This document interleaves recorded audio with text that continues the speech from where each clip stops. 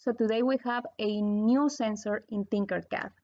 This is the fourth sensor, and today we are going to design one project.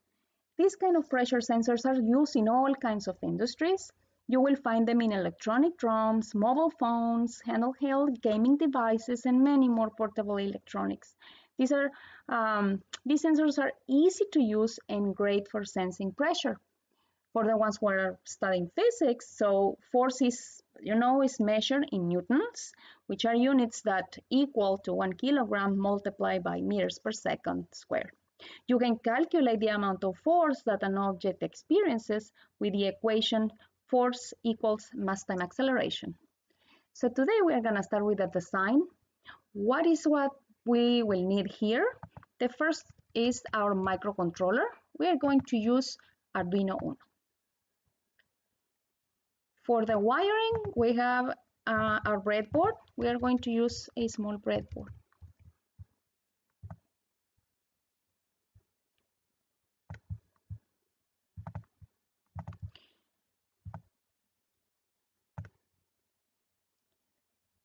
For our pressure sensor, we need a resistor.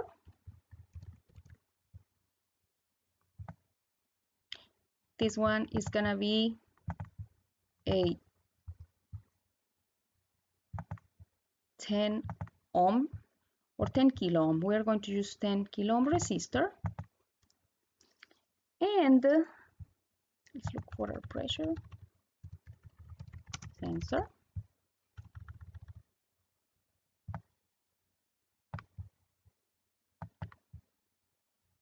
And we need a buzzer. So these are gonna be our three components for building our design. So let's play with the piezo first. We are going to put it here on line F, rotating. So the pins are gonna be facing to the microcontroller for an easy wiring. Let's bring our pressure sensor, and we are going to place it here. Okay, we'll move this for having space for our pressure sensor. We are bringing our resistor, and we are going to place this resistor on the first pin. We are going to rotate, and it's gonna be horizontal, because in here we are going to connect another cable. Very good. Next thing is the connection of the 5 volts and ground. So we are going to look for 5 volts and connect to the red rail of our breadboard. So in here, we draw a cable. We change the color to red to identify the voltage. And then we are going to draw another cable that goes to the blue rail or ground. So basically we have our connections for the rest of the components. So let's take a look to the piezo. This one has polarity. So the first one in here is negative. So we have to connect this one to our ground.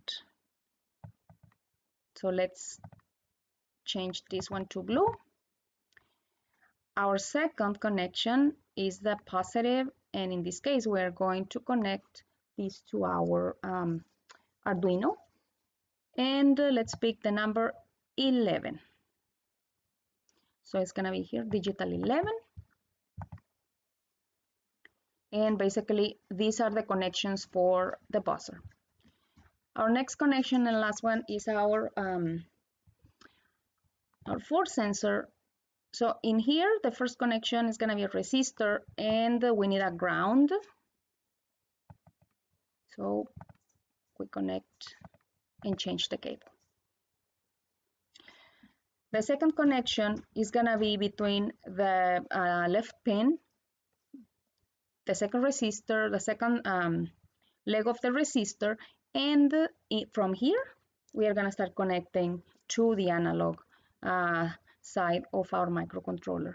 So I'm going to look for A1. I'm going to pick A1. We can change the color of the cable so we can identify the connections. And we bend the cable by double clicking. We can redesign the wiring. And our last connection is going to be the voltage. So we need to go to the red rail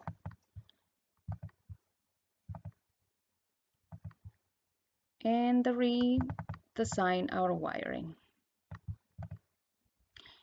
And basically we have our wiring ready. The next thing is gonna be typing the code. Code is gonna be simple. So we first need to declare the variables. And in this case, we need to take a look where our connections are. So I'm going to use the section for text since I'm going to work with C++. Erasing the code that Tinkercad is giving us. And on line number 1, we're going to start typing the first integer, which is the buzzer. This one was connected to number 11. So we are going to type 11, closing the line with a semicolon.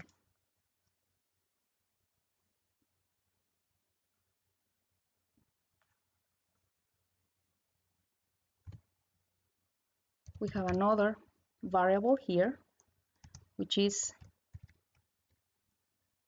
the force sensor.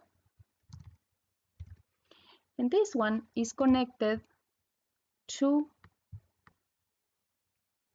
analog 1.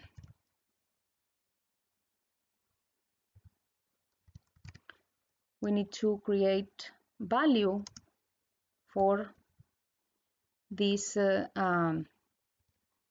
sensor. So in here, we can type force value. This one is going to be equals 0. Basically, we have our 3 variables. Now we continue with the void setup.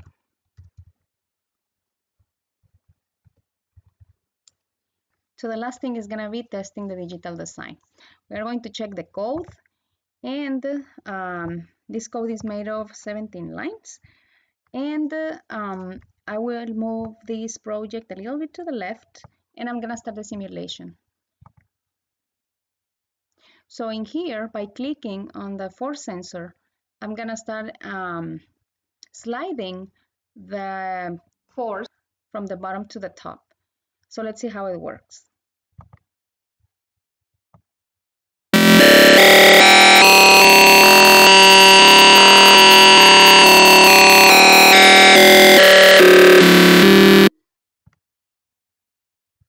Excellent, working. So thanks for watching.